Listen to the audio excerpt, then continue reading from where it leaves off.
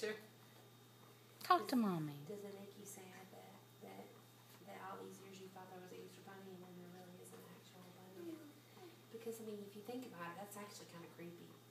Yeah. A magical bunny to come down from the sky. And, oh, my hand!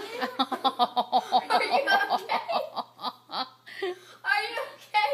Do you want me to call a magical bunny down? So, if you think about it, it's kind of creepy if there was like a magical bunny that came out of the sky and like showed up and was bringing you chocolate inside in the middle of the night. That would be kind of creepy, wouldn't it? So it's not as creepy that it's your mom, right? Yeah.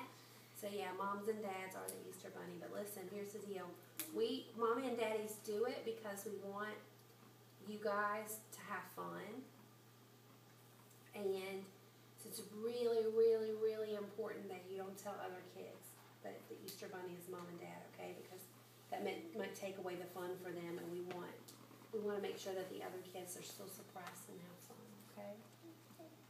Do you forgive me? Yeah. I love you. No, I love you more.